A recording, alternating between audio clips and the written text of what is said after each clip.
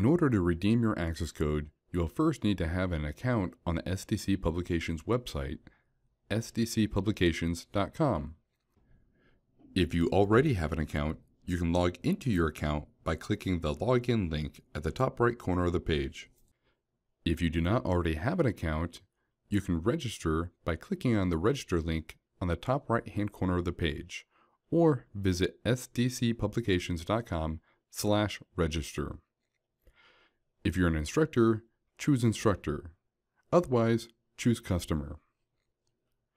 To register, fill in your name, email address, and password, then click Submit. Now you have created your SDC Publications account and are logged in. Now that you are logged into your account, go to sdcpublications.com/redeem. If you have a print copy of a book, you can find your access code on the inside front cover of the book. If you purchase an ebook, depending on the provider, you may have received your access code directly from the ebook provider, or you may need to email service@sdcpublications.com with your proof of purchase.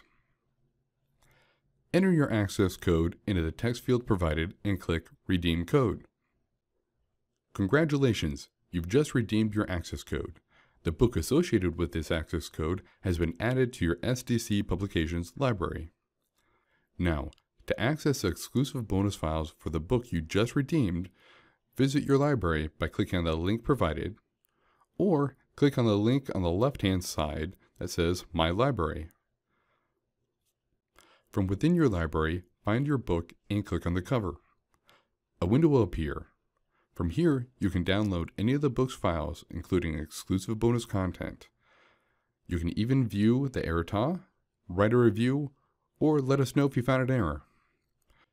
If you're an instructor, you may also see a tab for resources, and will have the ability to download any instructor resources for this book from this window. If you need help locating your downloaded files or unzipping your files, visit our Frequently Asked Questions page.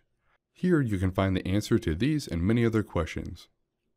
If you have a question and cannot find a solution on our Frequently Asked Questions page, you can visit our Contact Us page. Feel free to call or email us at any time.